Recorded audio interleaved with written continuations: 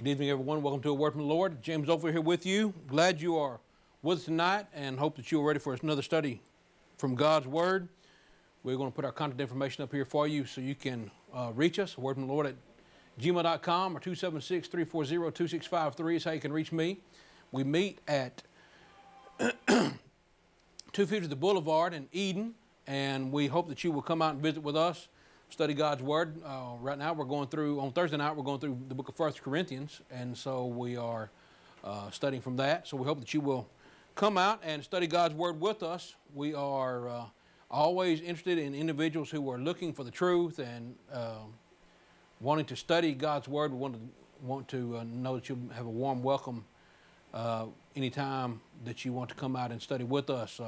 As Caleb mentioned, 823 Starling Avenue in Martinsville, and 120 American Legion in Danville is where you can study God's Word with the brethren in those particular towns. And so if you're close by, please take advantage of those opportunities. Tonight, I want to talk about your preferences.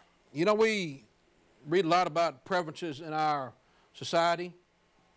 We are bombarded with the idea of preferences as far as what people like and don't like, and sometimes preferences are thrust upon us by other people that we don't particularly care for. We have people that are talking about, well, they prefer to be called women, they prefer to be called men, they're identifying as different types of individuals, and so they're telling us what their preferences are, what they want to be called or how they want to be identified. Tonight I want to start off by showing you a headline from a newspaper a few weeks ago, and I guess it was last month in December, and it had a very interesting title to it because the thing is, we're going to talk about some individuals who prefer to be called one thing even though that's not really what they are. And I find it interesting that people want to be called one thing when that's really not what they are. Here's the headline. The KKK prefers separatists. They prefer to be called separatists. The article goes on to say that the subheadline says the overtly racist group disavows white supremacist label. So they don't want to be called white supremacists. They prefer to be called separatists. We just want to be separate from all other races. That's what they want. Now, well, what they prefer to be called and what they are may be two different things. You know I can understand preferring to be called something as opposed to other things. Sometimes people call me Jim. I prefer James. That's my name. But sometimes people, they'll call you nicknames, or they'll call you by a name that maybe you don't use. And sometimes when I meet someone and then I find out they're called something different, or people call them something different, I'll say, well, what do you prefer to be called? Because apparently you have a name that you prefer over another name, so I want to call you what you prefer, if it's your given name or nickname. And so, you know, your preference matters to me. But when it comes to something that is contrary to what you really are, I'm not really concerned about your preference. In other words, if you are a man but you prefer to be called a woman, I'm not really going to call you a woman. I'm going to call you a man. I'm going to say he. I'm going to say, you know, you use masculine terms, Mr. or whatever, because that's what you are. Whatever you prefer is not really important as opposed to what you really are. And so when the KKK says they prefer this, I find it interesting that that people would want to prefer something that's contrary to what they are. For example, here is what their creed says. Now this is the Ku Klux Creed, and it's from I think it's I don't know if it's in their Quran. I think it's their holy book or whatever. I don't know. Everything starts with a K with them. But the Ku Klux Creed, this is what it says. This is like the third paragraph in their creed. It says, "We avow the distinction between the races of mankind as same has been decreed by the Creator, and we shall ever be true in the faithful maintenance of," now watch it, "white supremacy and will strenuously oppose any compromise thereof in any and all things. So they avow, there's a distinction, and they avow their faithful maintenance of white supremacy. But the headline says they disavow white supremacists. But their creed says that they avow a distinction and they're faithful in the maintenance of white supremacy. So their creed says this is what they are, but they prefer to be identified as a more, benign term. They prefer to be called something a little less edgy. They prefer to be called something a little less, caustic. Like white supremacists, they prefer just separatists. That sounds so nice, doesn't it? Separatists. We're just separatists. We just really want to be apart. We don't really want to be called white supremacists, even though that's what we are. Now, friends, we see this. We can understand that this is a classic example of people wanting to be called one thing and denying what they really are. But you know what? If you can see this with the Ku Klux Klan and what they write in their Ku Klux Creed, well, what about other individuals? What about other individuals? Shouldn't we identify people by what they really are and call them by what they really are, even though they may prefer something else? I'll tell you what, I think the religious world prefers to be called one thing that's different from what they really are. Now, let me just show you this. Here, I apologize for this. Didn't mean to cover that up. Let me just, let me see here. Let me just get this out of the way for us.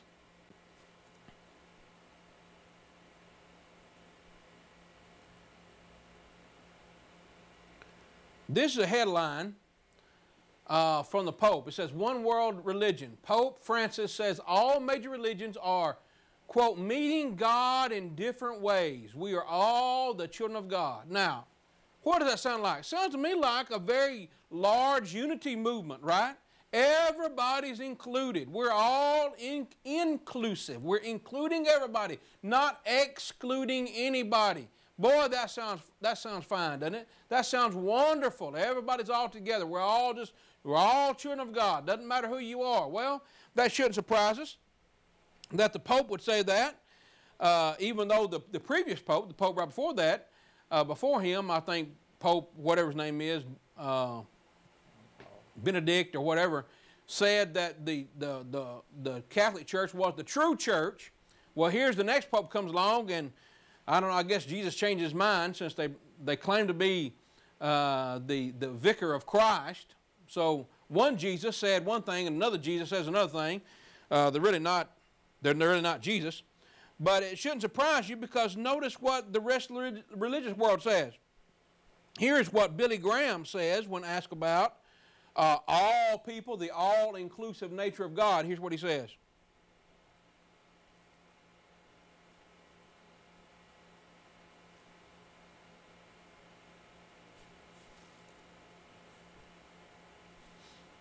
Tell me, what do you think is the future of Christianity?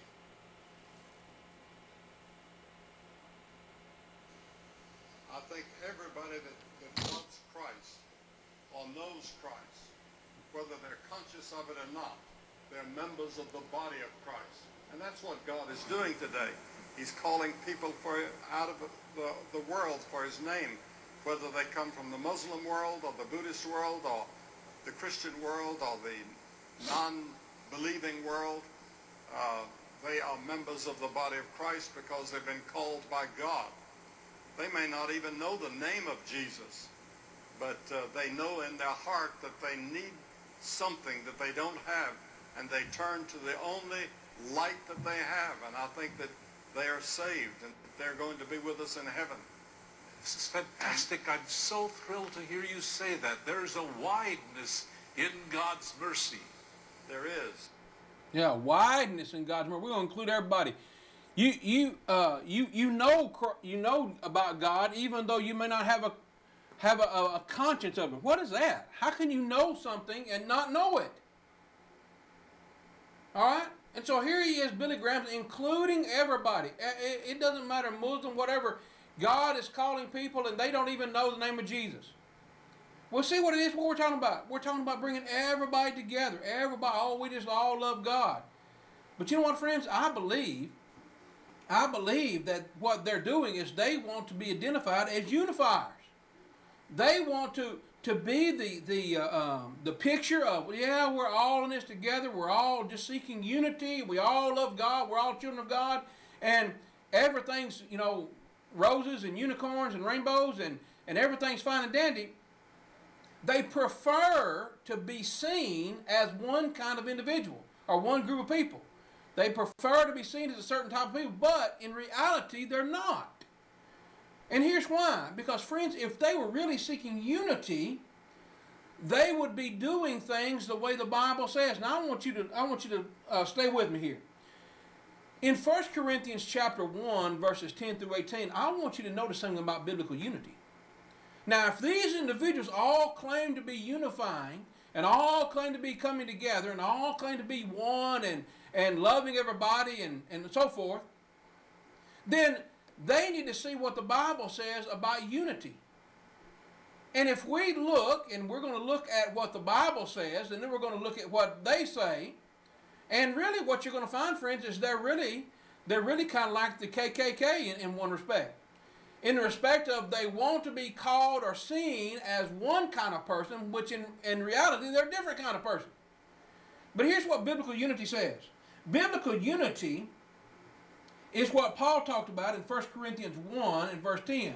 And he says, "Now I beseech you, brethren, by the name of our Lord Jesus Christ, that ye all speak the same thing, that there be no division among you, but ye be perfectly joined together in the same mind and in the same judgment." Now, no divisions is what Paul said. Now, from the very outset, when someone says, well, I want to be unified, I want to be all one with everybody, then right off the bat, you ought to say, well, why are there any divisions then?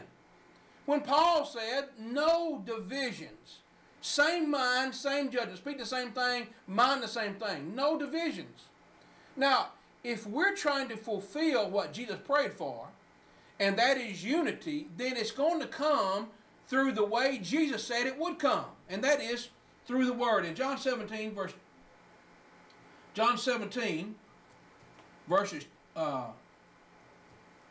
20 and 21, Jesus said, "Neither pray I for these alone, but for them also which shall believe on me through their word, that they all may be one, as thou, Father, art in me, and I in thee, that they also may be one in us, that the world may believe that thou hast sent me."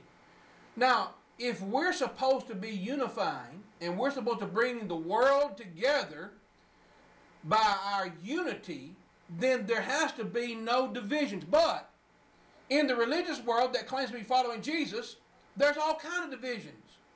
Unity is going to come through the Word that God gave Christ, that Christ gave the apostles, that the apostles recorded for us, and we have right here in God's Word. Unity is only going to come from this book, friends. So if I'm saying, if I'm hearing people talk about unity, and we're all God's children, we're all being accepted by God, there's a wideness to God's grace, then I would have to say, well, you're saying one thing, but what you really are is something else. You're really not unified. You're really not bringing people together, even though you might say, well, we don't judge people. We're just bringing everybody together in one place. We're believing something. Being together is not unity.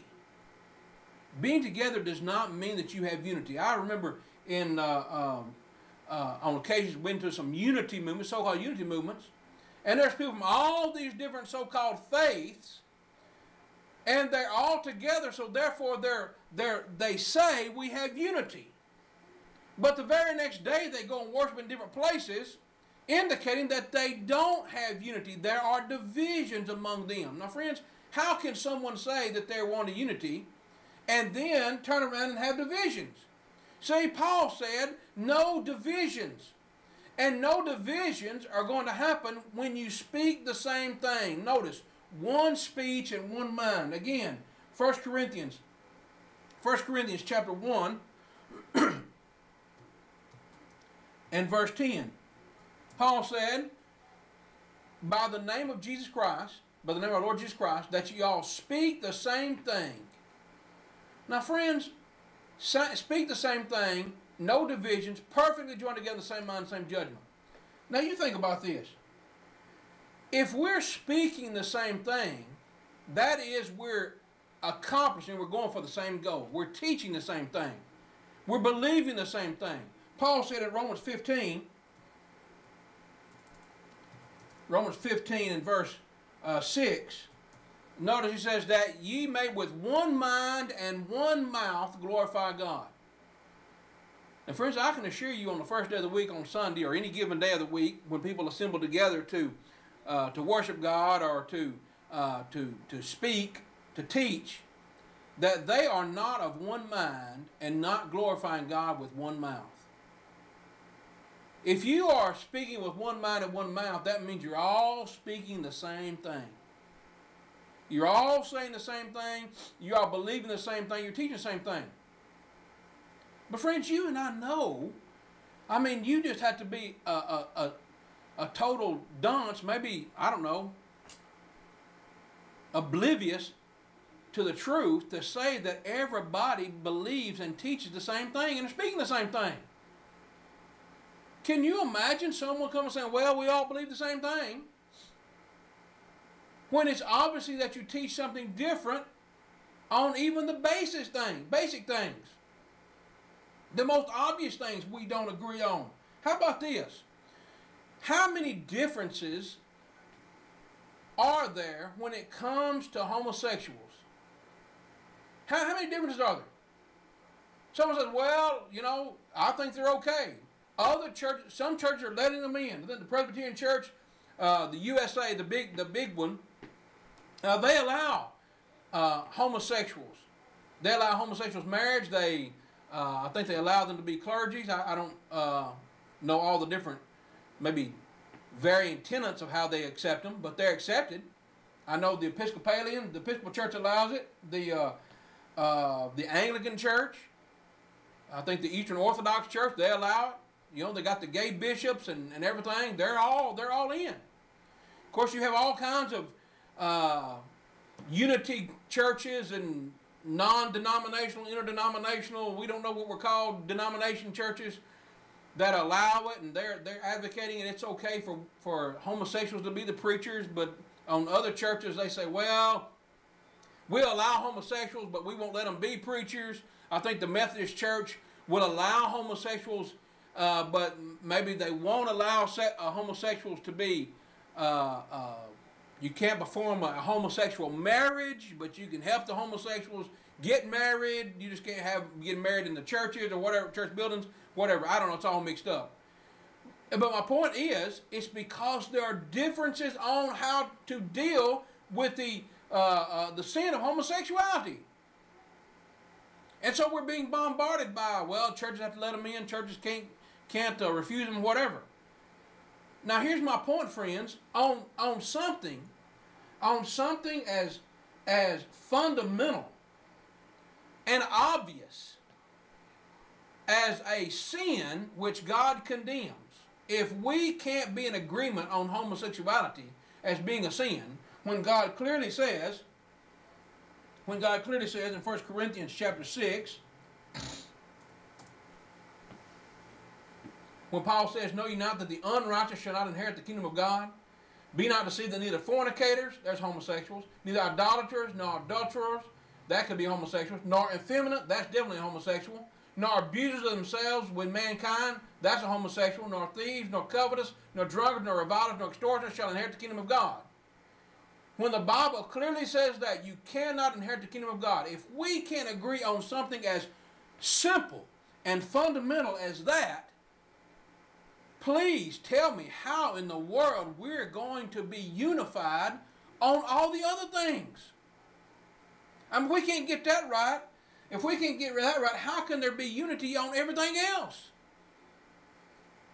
See that? I mean, that's so obvious. That's so obvious. But Paul says unity is going to come when we're speaking the same thing, minding the same things. Friends, do you know why? You know why people don't speak the same things when it comes to what the Bible says? You know why they all have their different takes on, their different interpretations on it? And they all say, well, we can't understand the Bible alike, so we're going to understand it our own way, and yet we're going to say that we're all together. You know why? Because they really don't understand Christ. They really don't understand unity when it comes to Christ. Now, in this text that we're looking at, in 1 Corinthians chapter 1, I want you to notice what Paul says. 1 Corinthians chapter 1, in verse 13. Here's what Paul says. Paul says to the Corinthians, he says, it's been declared to me of you, my brethren, by them which are the house of Chloe, that there are contentions among you. Now this I say, every one of you saith, I am of Paul, I am of Apollos, I of Cephas, and I of Christ.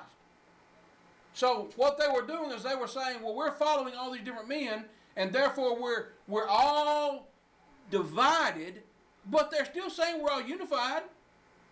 We're all members of the same church, but yet we're following different men, and we're doing little things differently because of the person that taught us or the person that taught us the gospel, so forth. But notice what Paul says. He asks this question, is Christ divided? Is Christ divided? Now the problem was, these Corinthians were following these different men. Maybe one of them liked Paul because you know, he was an apostle, and maybe apostle not like Peter. Peter was an apostle, one of the first apostles, original apostles, and so maybe someone liked Peter because of that. I mean, he actually lived with Jesus, walked with Jesus, spent time with Jesus in person, whereas Paul didn't, so they liked Peter, Cephas, better than Paul. Maybe someone liked Apollos because, man, he was eloquent. You know, Acts 18 says he was an eloquent man, mighty in Scripture. Boy, he could speak. Boy, he was a good speaker. You know, he was kind of like he's a good-looking guy. I don't know. I'm sure he had pretty white teeth and slick back hair, and you know, he was eloquent. I don't know. I doubt he was like that. He wasn't like Joel Osteen. He preached differently than Joel Osteen, that's for sure. But maybe they liked him because he was a good talker, good speaker, eloquent, mighty in Scripture. And so they liked Paul for another reason. And Paul says, look, you're all following these guys. They're all preaching the same thing, but you're dividing yourself dividing yourself up based upon what people are saying, following these men. But today, what we have is we have people following men who are speaking different things. Well, let me tell you, if you can't have unity because people are following Paul, Apollos, or Cephas, and they're speaking the same thing, preaching the same thing, but yet they're making a distinction to the point that they don't have unity. If unity is so precious that you can't have people following these kind of men, what does it say about someone who comes along and says, well, I'm following Chief Apostle over here in Danville, and I'm following Right Reverend over here in Martinsville, and I'm following Chief Elder Bishop number 7 over here in Reedsville? What does that say about them who are all teaching different things? One person's following the apostle over here, and he's in the apostolic church. One following Right Reverend so-and-so, and he's in the Baptist church. Someone else is following the Pentecostal over here. Listen, if you can't divide up amongst people who are teaching the same thing and make a distinction and make a division without being criticized or condemned by Paul, I guarantee you can't divide up and follow different men teaching different things and still say you have unity. And the reason why people today are divided up is because they divided Christ up. Paul said, is Christ divided? That word means portioned out. Now think about that, friends. The denominations have portioned out Jesus. I can assure you, if I ask people, well, do you follow Jesus? Oh yeah, I follow Jesus. I follow Jesus. Well, what church are you in? I'm in the Baptist church. I ask someone, do you follow Jesus? Oh, I follow Jesus. What church are you in? I'm in the Methodist church. You ask someone, do you follow Jesus? Oh, I follow Jesus. What church are you in? I'm in the Church of Latter-day Saints. Someone else is following Jesus in the Pentecostal church. Someone else is following Jesus in the Lutheran church. Someone else is following Jesus in the Apostolic church. Now what they've done is they've divided up Christ. They've portioned him out. Here's how the word is used. Look at this. In Mark chapter 3 and verse 24. Jesus said, if a kingdom be divided against itself, that kingdom cannot stand. There's the word divided. If a house was divided against itself, that house cannot stand.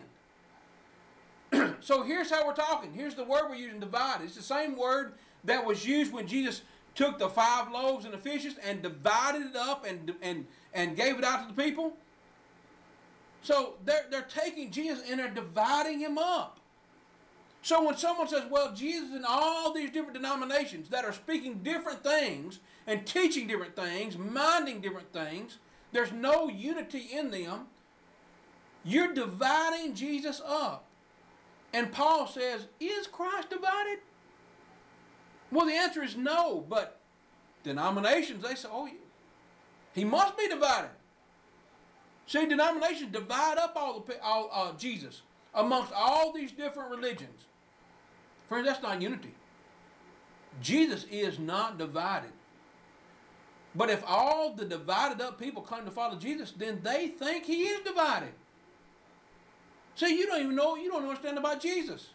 Jesus is not divided up. He's not chopped up. Yeah, I got him chopped up like old Samuel did King Agag. Go back and read 1 Samuel 15 about verse 33 somewhere.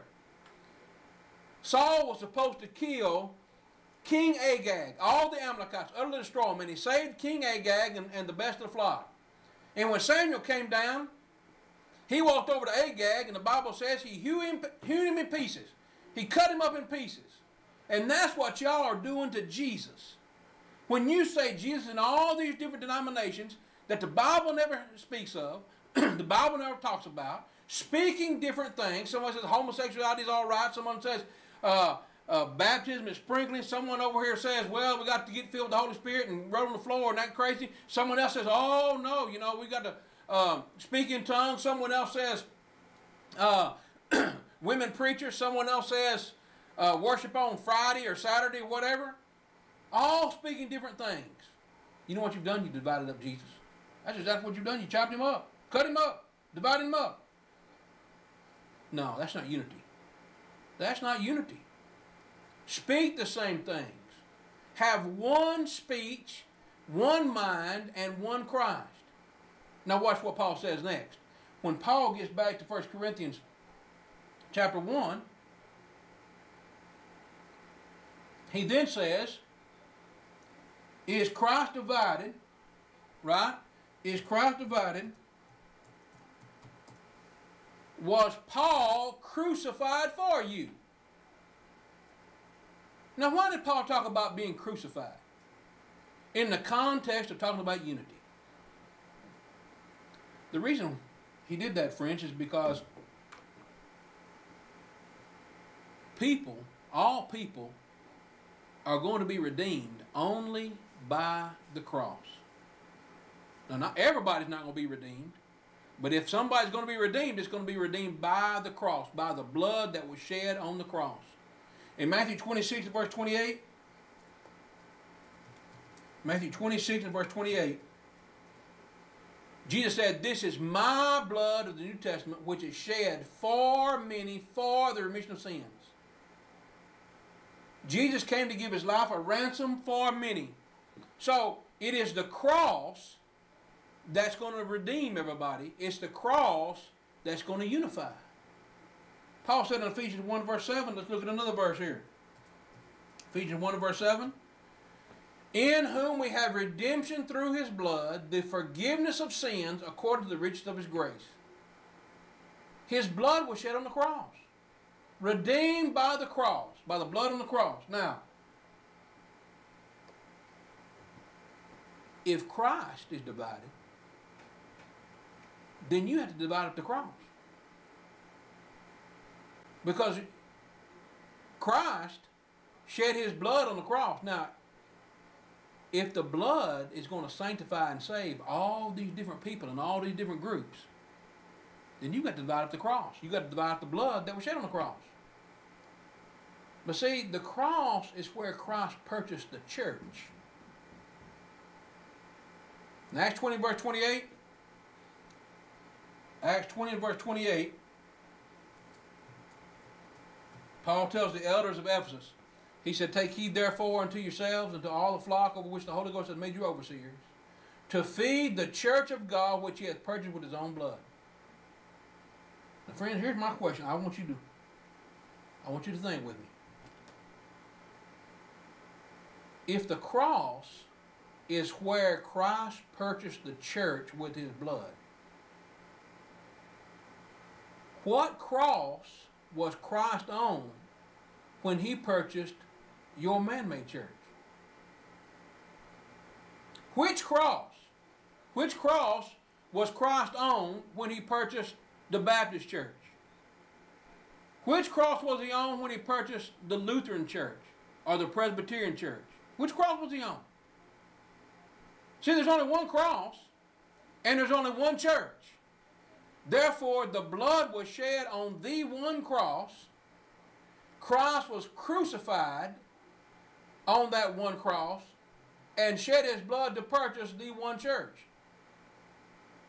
You see, unity has to come based upon one Christ and one cross.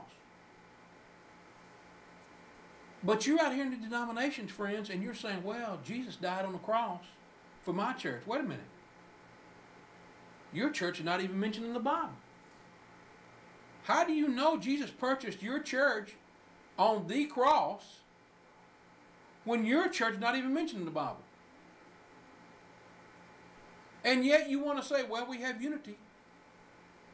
Well, I would ask as Paul asked. Was Christ crucified for your church?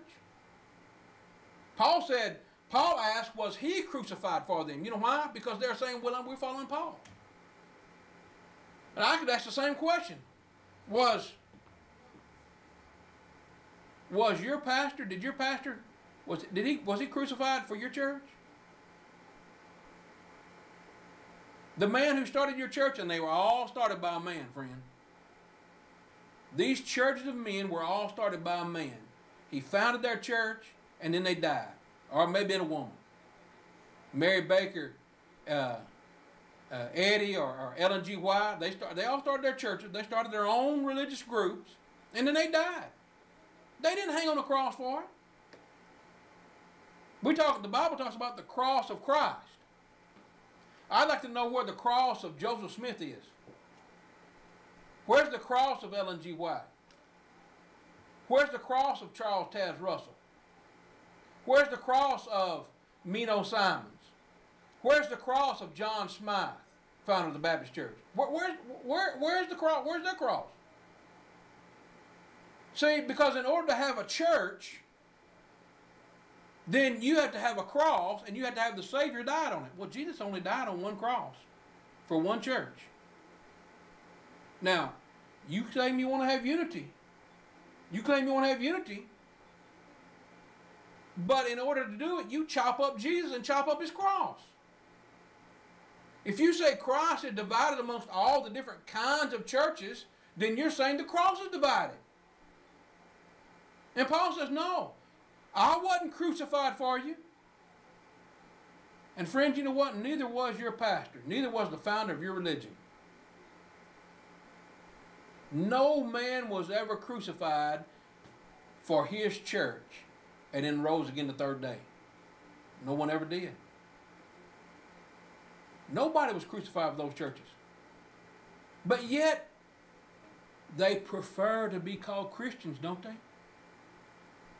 When you talk about Christianity, everybody lumps everybody together. Oh, we're all together. Listened to a guy on the radio the other day, and he was talking about this group of people that came together to make this Christmas album of these Christmas songs, right? And he says, well, they're all Christians from different faiths. What? They're all Christians from different faiths?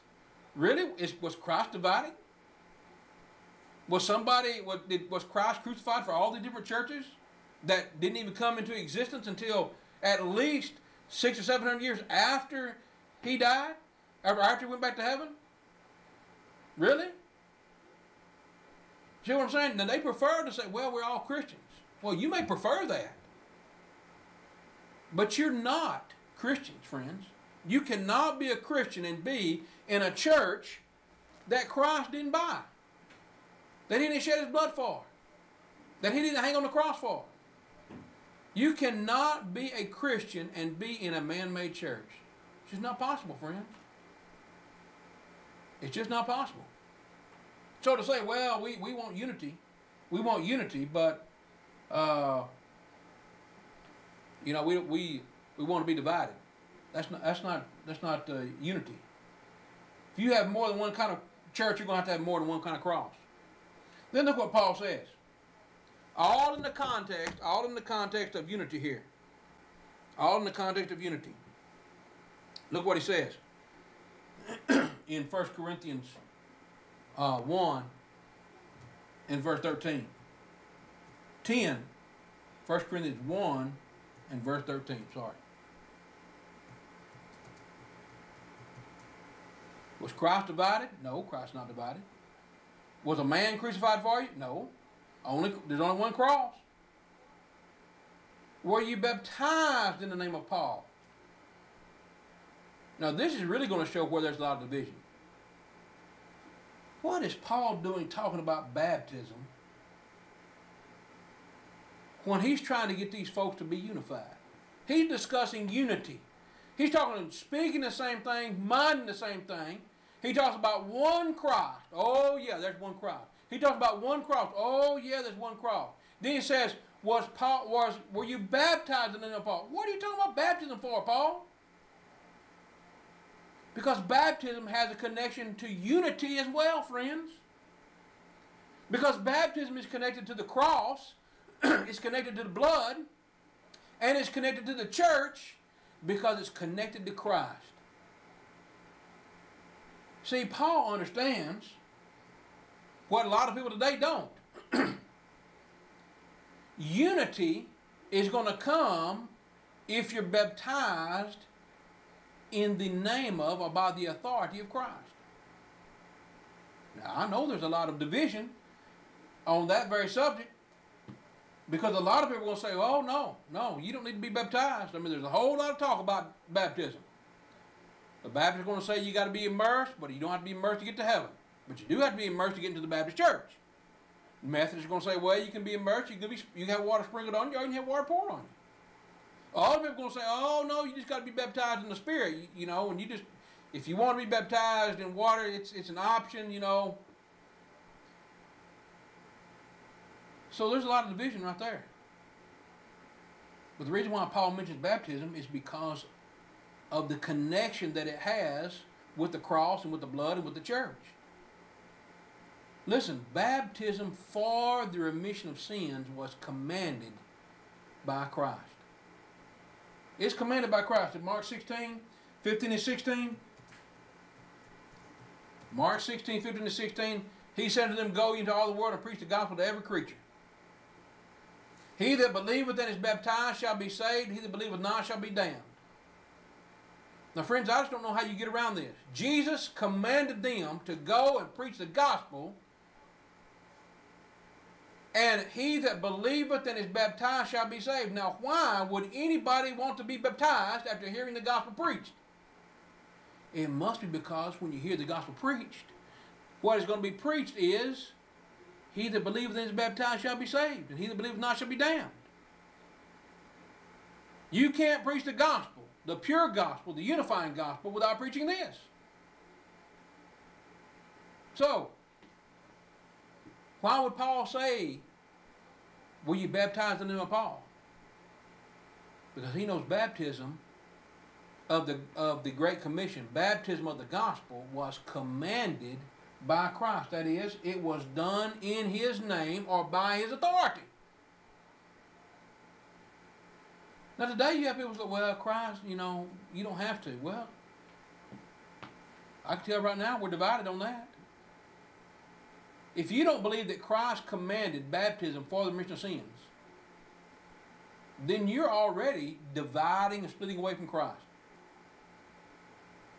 This is a big dividing point right here for a lot of people. They want to do anything but get in the water. I think they're hydrophobic. They got rabies. And when you talk to them about baptism, boy, they get foaming at the mouth too. Sometimes I think that's what they are. Jesus said in Matthew 28, 18 and 19. Look what he says. He said, all authority, all power is given to me in heaven and earth. So he has all authority.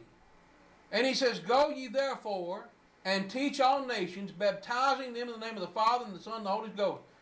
Who gave them the authority to preach this? Jesus Christ. Teaching them to observe all things whatsoever I have commanded you. And lo, I'm with you always, even to the end of the world. Here was the command that Jesus authorized. Go, teach, and baptize.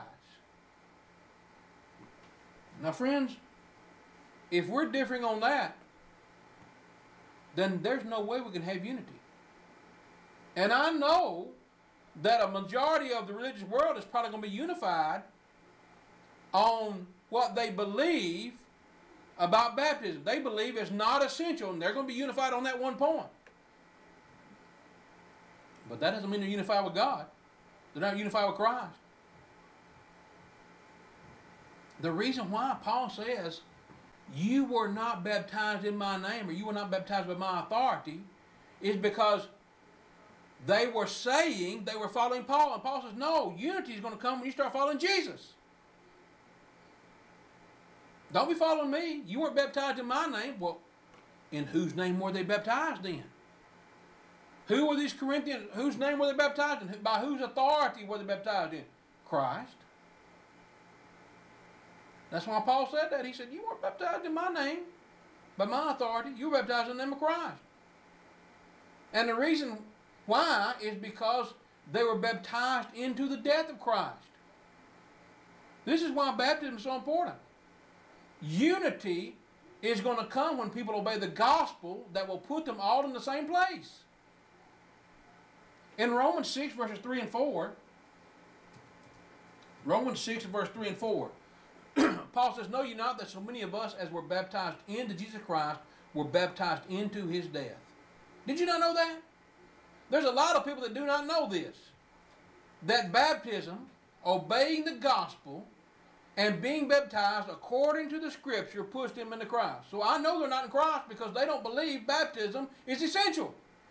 Therefore I know they were not baptized into his death.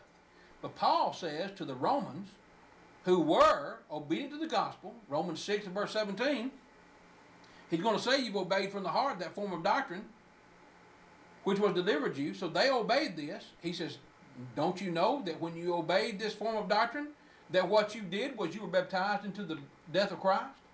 Therefore we are buried with him by baptism into death, that like as Christ was raised up from the dead by the glory of the Father, even so we shall walk in newness of life.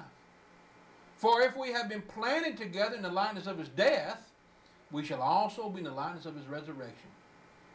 Knowing this, that our old man is crucified with him, that the body of sin might be destroyed, that henceforth we should not serve sin, for he that is dead is freed from sin. Why would Paul say that?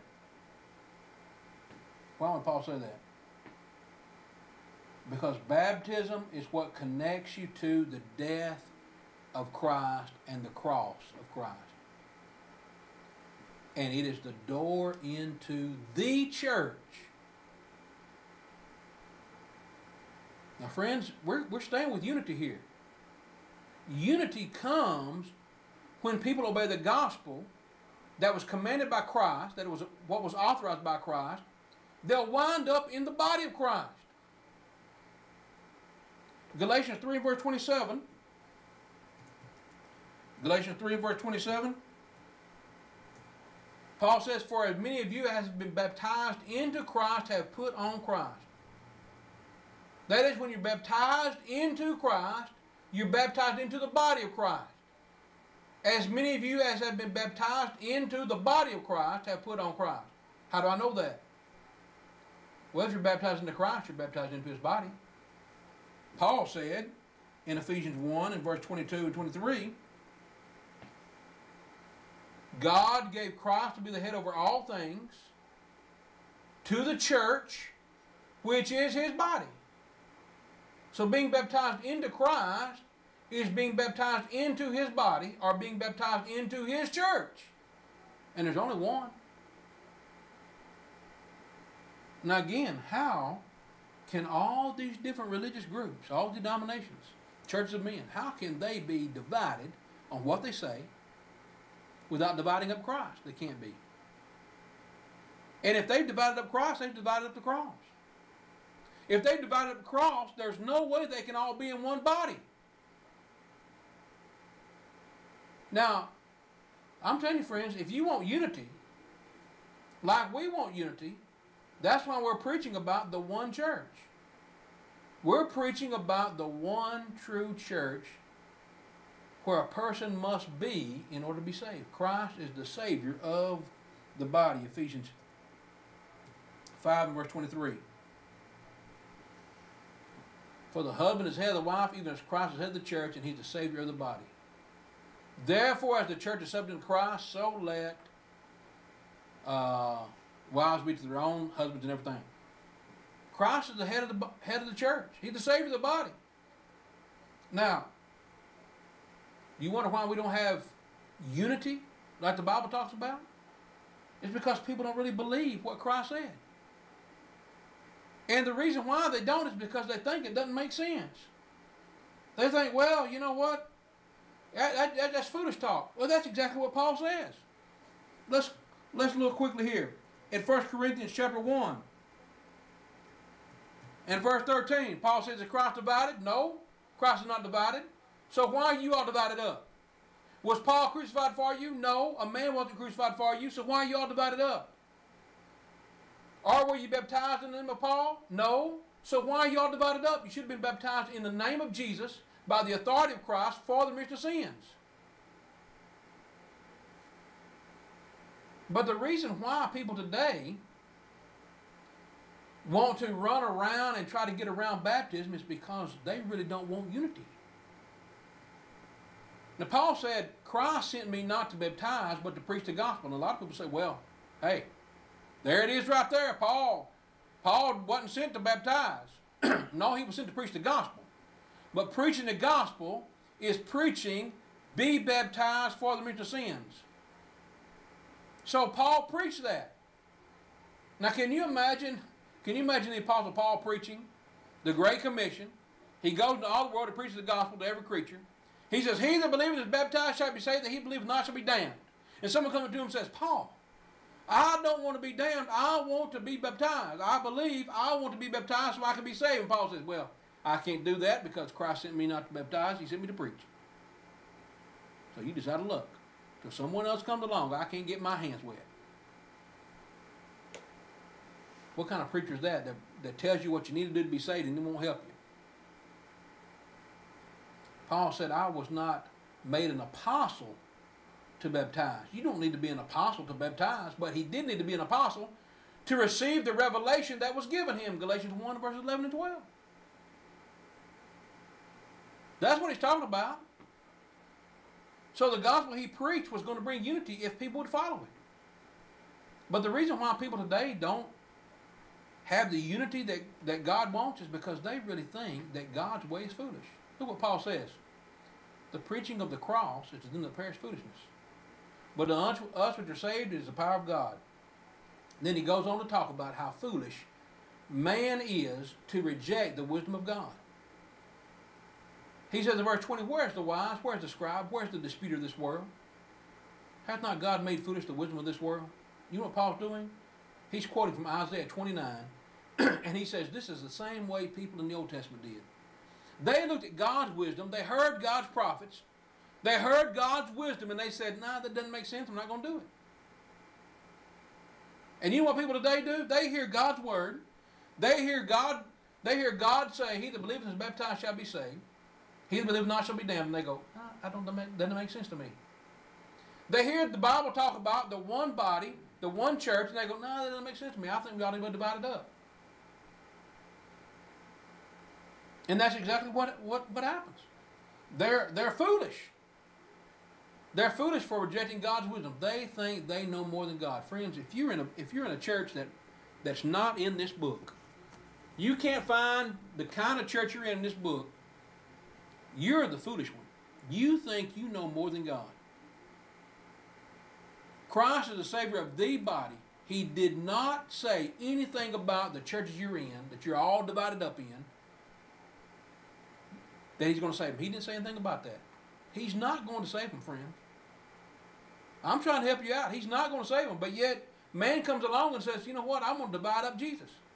I'm going to chop Him up, and I'm going to say that He's in all these churches. And then I'm going to chop up His cross so that I can say, well, this church was sanctified by the blood that was shed on the cross for this particular man-made church. No.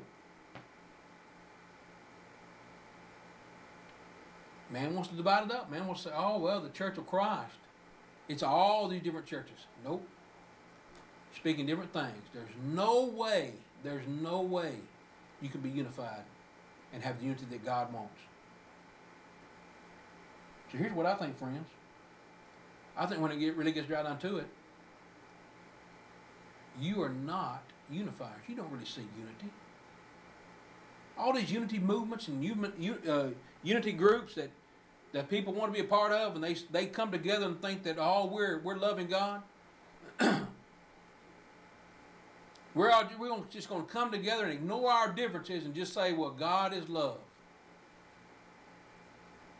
You're not really trying to get unity. You're not really seeking unity.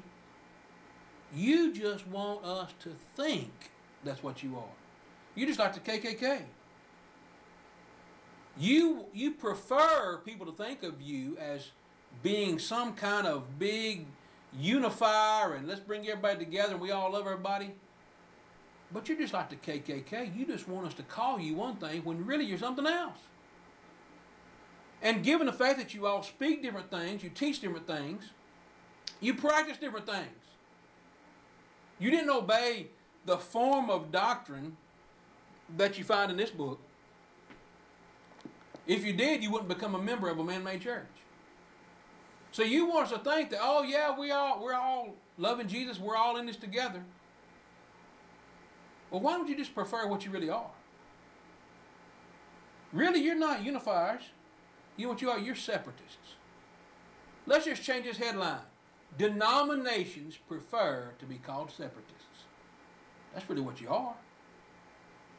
That's really what you are. You're no different than the KKK. You want people to see you as one thing that you're really not.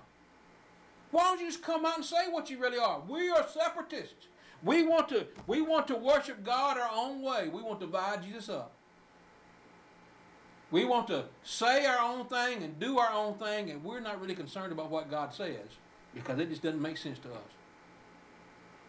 I know it doesn't make sense to you, friends, because just like what Paul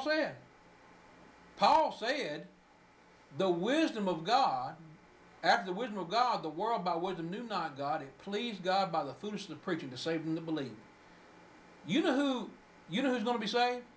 The folks who are going to be saved are the ones who are foolish enough to believe God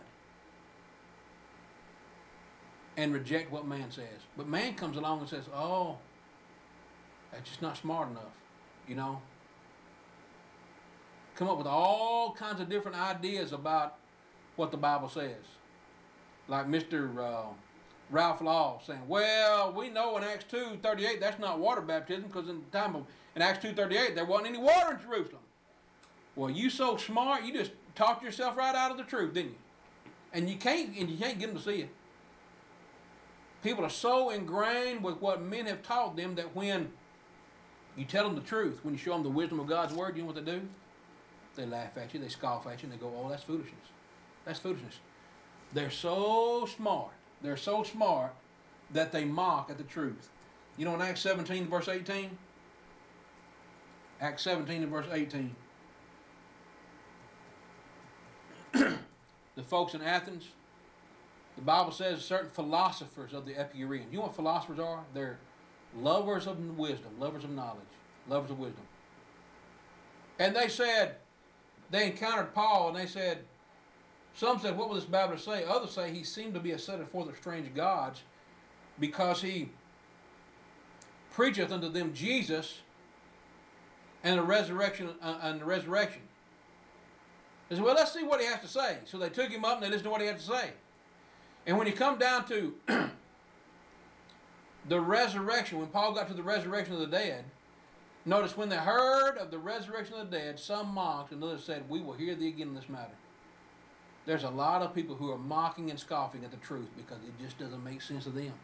Friends, it doesn't make sense you'd be baptized in water. Well, how silly is that? Friends, I didn't make it up. God said it. I'm just a fool enough to do what God says. I'm foolish enough to say, you know what, I can't be saved by myself. I can't devise my own way. You're the fool who thinks you're smarter than God. Friends, I'm out of time. Well, I don't know if I have time. All right. You're on the word of the Lord. You got just a few seconds. Yeah. Okay. Go ahead. You're on.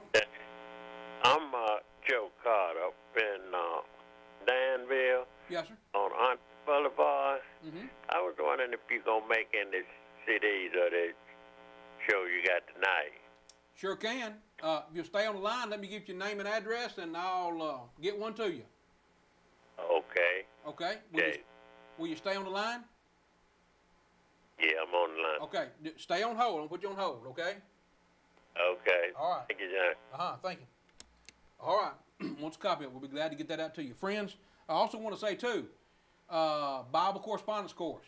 If you would like a Bible correspondence course, if you will simply let me know, if you'll simply write to me at wordfromthelord@gmail.com or give me a call, 276-340-2653. We'll get you a Bible correspondence course, 10 lesson series. We'll get that out to you.